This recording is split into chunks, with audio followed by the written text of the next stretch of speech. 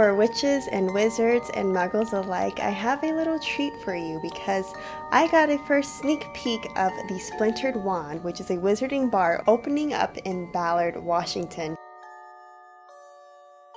This bar is a magic-themed or Harry Potter-themed bar, not officially Harry Potter because I don't think legally they can call it Harry Potter. It is definitely a fantasy bar to bring your friends, family, and kids if you would like. I got the opportunity to get a sneak peek of this bar because I won a costume contest, so this is my costume. I went as a fortune teller, so these are my handmade robes that I bought at a Renaissance fair, so I absolutely love it. They hand-selected local wizards and witches and other magical creatures in between to join them for a little press release with our local news. All of us were vaccinated, and they definitely checked at the door to make sure that you were vaccinated before entering. Of course, like myself, I arrived late and I got seated a little bit a ways from everyone else. They didn't call it a dungeon, but I mean, it kind of felt like I was in a dungeon. You can see from this photo that it's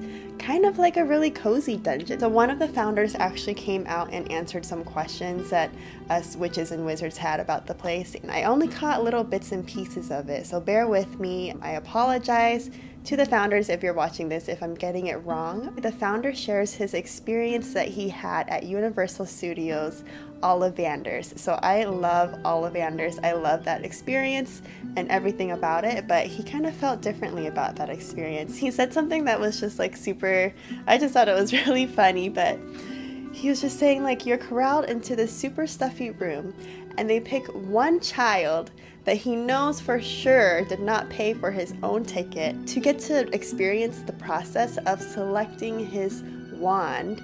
And then after that, everyone else just kind of goes into the gift shop, and not everyone else gets to experience selecting the perfect wand for you, or the wand choosing you, actually, let me correct myself. So he wanted to create a place where everyone is welcome, everyone is chosen. He doesn't even believe in calling muggles muggles or non-magical folk mundane or anything like that. At the Splintered Wand, he calls them fallow. Your magical journey begins as soon as you choose it to begin, and that is why you are called fallow. You are not a muggle, you are not a mundane, you are just untapped potential. Some tips before you actually go to the Splintered Wand. You do have to make a reservation in advance. They're pretty much booked out into January, and their scheduling system is kind of wonky. For your dress attire, or you know, your magical outfit, they advertise as being casual or creative. Come as your magical self. Now, if you live in Ballard or Seattle,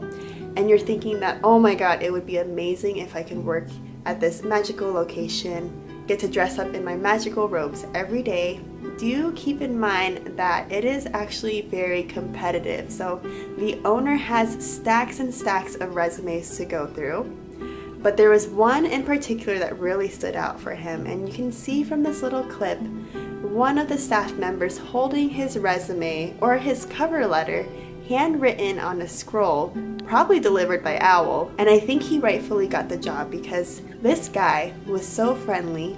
He was such a wonderful host. He actually was the first person to greet me at the door, and he made me feel very seen just as a humble fortune teller amongst all of the mermaids and goblins and other magical creatures that were a lot flashier than myself. He really made me feel seen, and I definitely felt special. So good job, Splintered Wand, on hiring this man. I don't actually remember his name. I got to experience a sneak peek as a contestant winner, but I didn't actually get to experience the food or drink or anything else.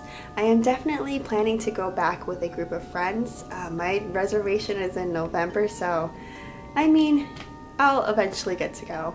Let me know in the comments below if you have a magical place in your area, or if you would come to the Splintered Wand. What would you want them to offer you? So that was my super magical, super fun experience at the Splintered Wand. Be sure to check my links below or information if you are interested in going to see the Splintered Wand. Alright, happy Halloween!